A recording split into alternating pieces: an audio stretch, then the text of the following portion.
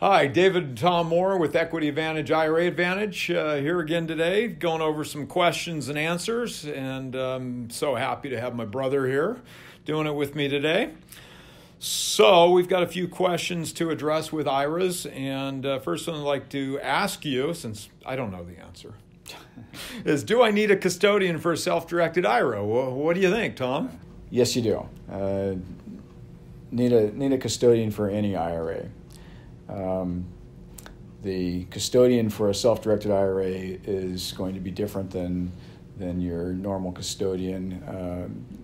You cannot go to the big stores like the Edward Jones, Charles Schwab, and have a truly self-directed IRA. They'll all have accounts that they call self-directed, but really you're allowed to buy from a set menu of investments that they have put together for you. Self-directed custodian will allow you to buy into any asset that's allowed in an IRA. So really, a self-directed IRA it's something like we like to say it's not a legally defined term. It's just a term that describes an account that allows you to do what you want to do. So if we look at the question on the custodial deal, as you said, any IRA requires a custodian, yeah. and we're just, if we look at the most basic sense, we're just going to be moving that IRA account from a custodian. It won't allow you to do what you want to one that does. So exactly. Once again, it's not a legally defined term. It's just a term that describes an account that allows you to do what you want to do. And so when we're looking at that question of self-directed, it's something that we have to wrestle with all the time, because it's not something that's the definition of is universally agreed to. I mean, they've got a different definition of it. I mean, our definition of self-directed is an account that truly allows you to make any investment the law allows, mm-hmm. where a lot of other people's definition of a truly self-directed IRA is...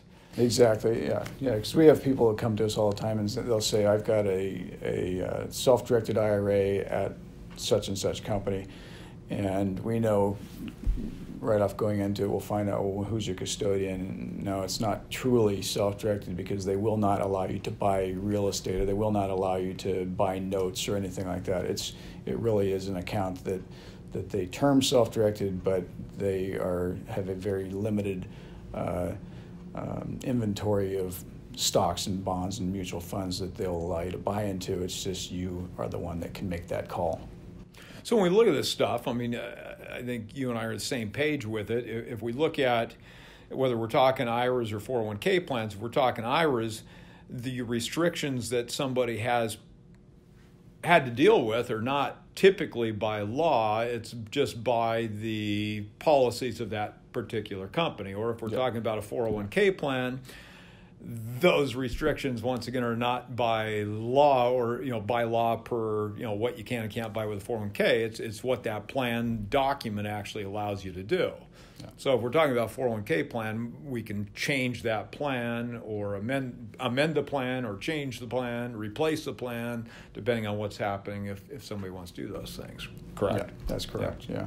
And the other thing with these accounts, when you've got your IRA at a self-directed custodian versus a quote-unquote traditional custodian, you still, it's an IRA account, whether it's here or there, and you still have the same contribution limits for your traditional accounts, your SEP accounts, your simple accounts, Roth accounts.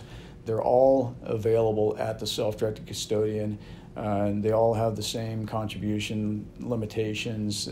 You're dealing with required minimum distributions the same way you normally would. You just have the ability now to invest in what you know.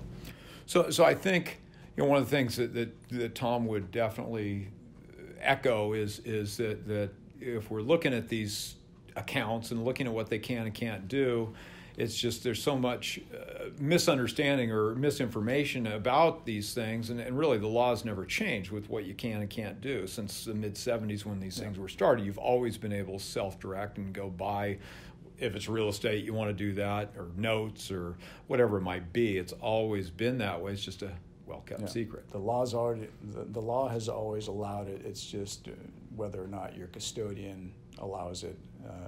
Or plan provider. Yeah. Okay. Thank you very much. Thank you, Tom, for being with us again today. And once again, Dave and Tom Moore, Equity Advantage, IRA Advantage, and look forward to speaking soon. Bye. All right.